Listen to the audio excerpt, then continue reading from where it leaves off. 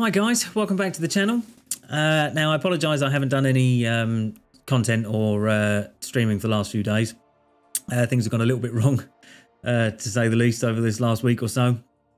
I did actually start making a guide on Black Widow Clairvoyant, which I was actually buzzing for. It was a friend of mine that asked me to do one, and because I use her all the time. She's probably one of my most favourite champions. Utility based in the game at the moment. If there's a spot on free on my teams, then generally she's going to be the one that fills it. So I started making a guide, and turns out that my video editing skills are not very good. So I didn't like what I did because I wanted to do a good job of it. But now it's sort of gone on a little bit too long. I didn't like what I'd done, and so I've deleted them and was going to start again. But then my heater broke out here, so it's incredibly cold because it's -3 outside. As you'd expect these things to go wrong when it is this cold. So it's not very comfortable out here at the moment, but I've got to just try and get through it, and hopefully try and clear some bits and pieces up, and try and sort of explain her to the point that's not that confusing, because she's not that confusing to play. Once you understand what her curses do and when to use her, everything sort of becomes much more clear. Because on paper, like I say, there's like page after page after page of it. So just going to break it down, just to try and make it a bit easier for some people. So we'll get straight into this because it is bloody cold out here and I want to go in. So right, we'll just start. Her awakened ability. She doesn't need it, which makes her a great pull, straight out the gate. All it is a cheat death after you've used your special 3, so it makes using it on purpose quite hard. So it's more of a safety net of if you make a mistake. So the easiest way to probably explain that, if you have a special 3 and low health, you let it go, you either get clipped or push them over a special 3 afterwards. You will survive it and gain back the percentage from your SIG level. Now I know mine's a bit of a funny number at 68, and that's only because I've naturally duped her 3 times, and the extra 8 were just expiring stones. So yeah, it was just to get rid of them. So that's about it. There's no real gain by awakening her. Don't use a stone on her. But if you've got one and you're debating on taking her up, then she has so many uses in this game, in so many different scenarios, on so many different nodes, that there's just too many to list.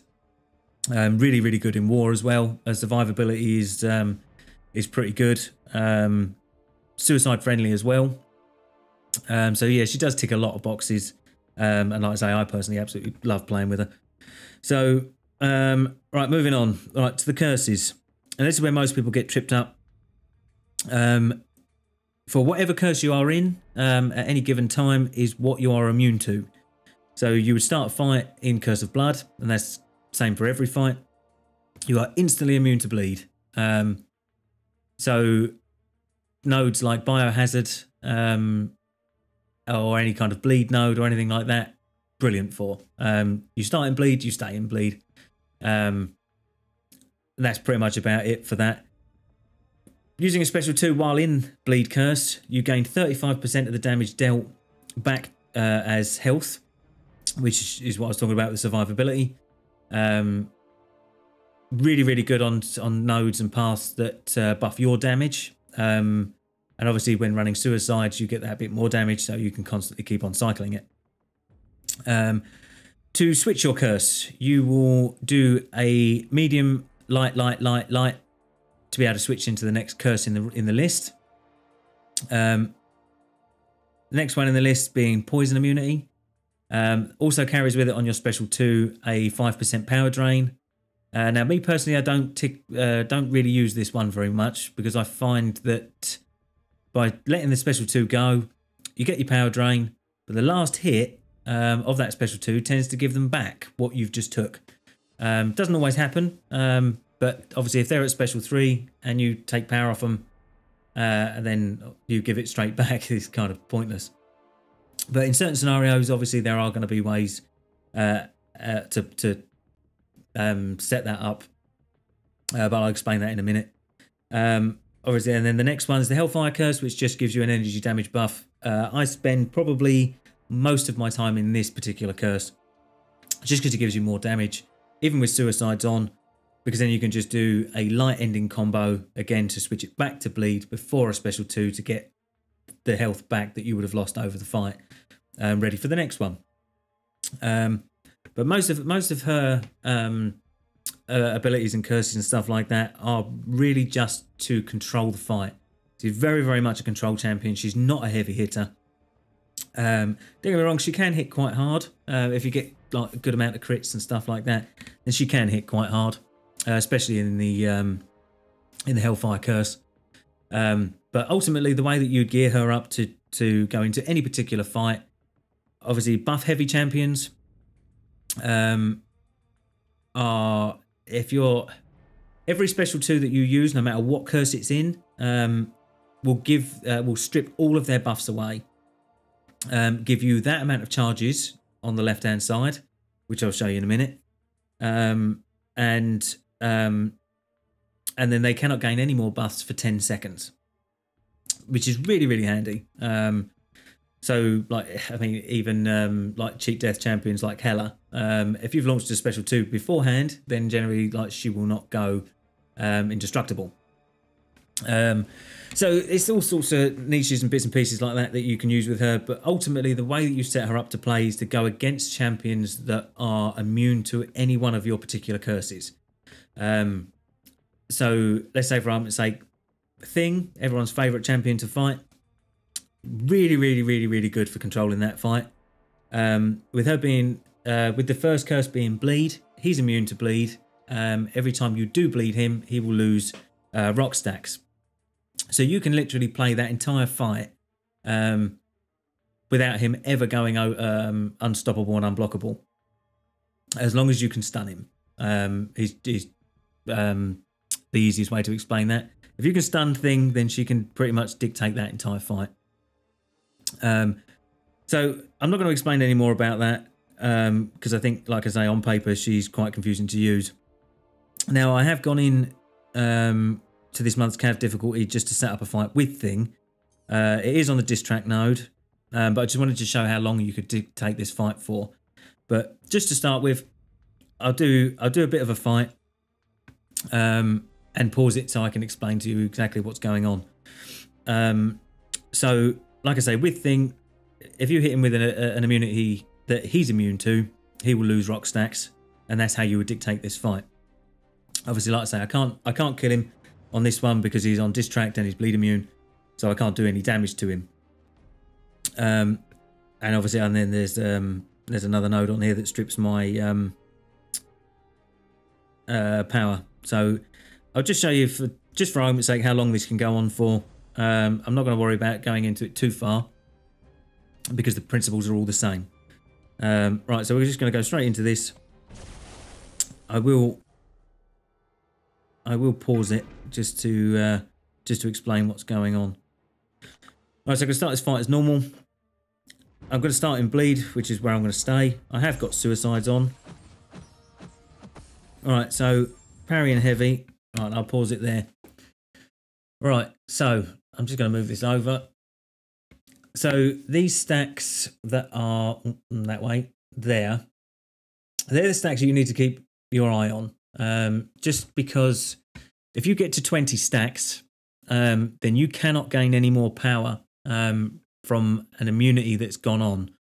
So when, like with Thing, parry and heavy, I would get 3 stacks from that. He would lose rock charges, and I would gain a big wedge of power from that. And like I say, Thing doesn't have any buffs, so I don't particularly need to worry about special 2. You could pretty much cheese mode this all the way through, like just special 3s if you wanted to, and just parry heavy. So, like I say, Thing has got 3 rock stacks at the moment. If you want to keep your eye on the right hand side of the screen, he will never get anywhere near doing his 15 stacks to you have to bait a special or anything like that. You are literally just doing this to control the fight. Like I say, if it didn't have distract on here, then he would be dying. So just to clarify, all the stacks that are up here, over there, you need to keep an eye on those. Once you get to, I'd say probably around 12, 15, then you want to be starting parrying heavy to get to your special 3 to get rid of them, give you a deft touch if you wanted it. But it's ultimately just to get rid of the stacks, so you can then go back to gaining a load of power and launching specials as you go and just carry on with the same cycle. So, sorry, so I'm gonna go in and just parrying heavy my way up to special 3. So if you watch the energy bar, so yeah, it's more than 2/3, and he's still at 1 rock stack. So I got to 20. I let my special 3 go. Wipe out all them stacks. Give me deft touch. And like I say, this would be doing more and more damage to him if it ended up being that way. So now I need to launch his special.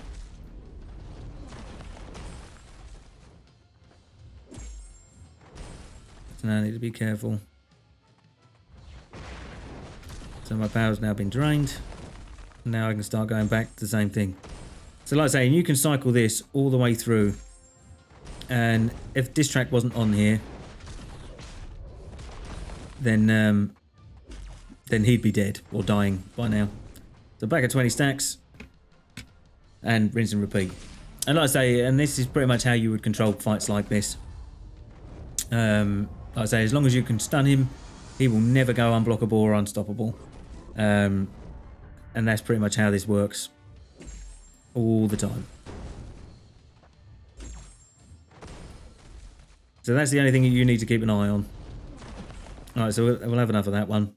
So hopefully you understand the principle of that. I'll switch that back in now.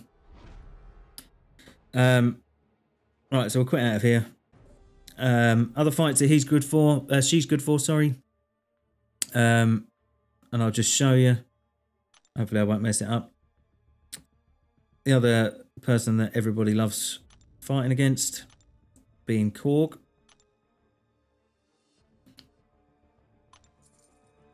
Now, the thing is with Korg, obviously he can restore the parry. So you need to be watching whether he's going to do that or not if you're going to play it that way. But again, same principle applies. He's bleed immune, stay in the bleed curse.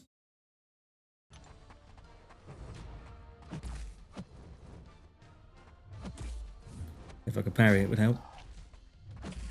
Oh my god.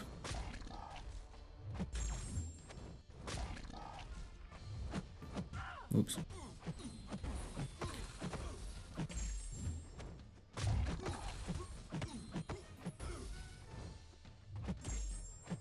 Alright, so now he's shield shattered, he won't do it again.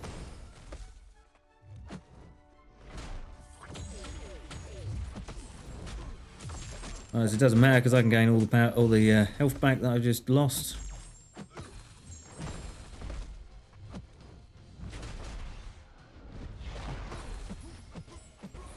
But same principle applies. Because she does energy damage, you don't get any of the return damage back. So it makes Korg a very, very easy fight. You can dictate the whole fight, and because you can fight it as normal instead of trying to intercept with a light, she's obviously probably one of the better Korg counters in the game. Because he's bleed immune, once you break that rock shield, he won't restore the parry anymore. So again, another thing to look for. Try and think of someone else. Go for Hyperion. I wonder if there is a Hyperion. Yes, there is. Alright, so Hyperion would be a different playstyle. And like I say, because I'm running suicide, so, and just by me staying in bleed, I haven't once dropped hardly any health at all. Alright, so Hyperion, different playstyle. Pardon me. you'd be, because he's poison immune, it's the first thing you're going to be switching for. So ending light combo, I'm now in poison, parry heavy,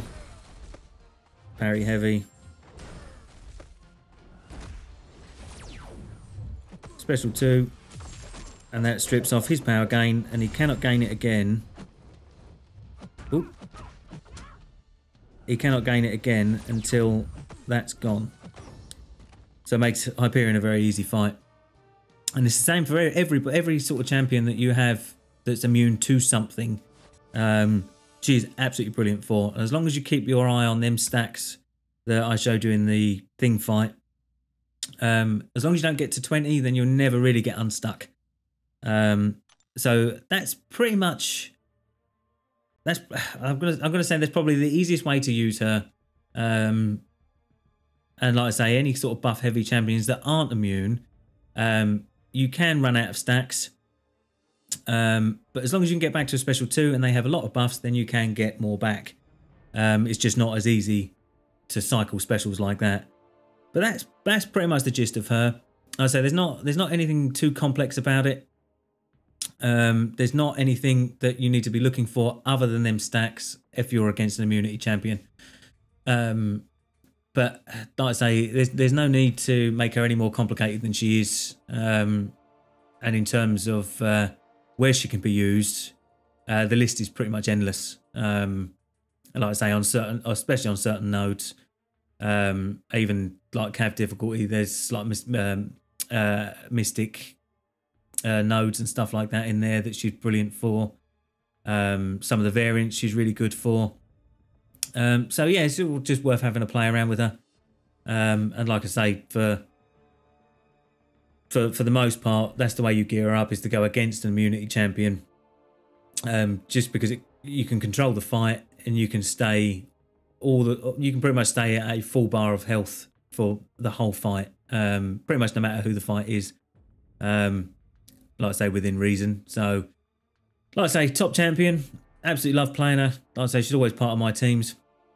I'm glad we kind of got through that sort of.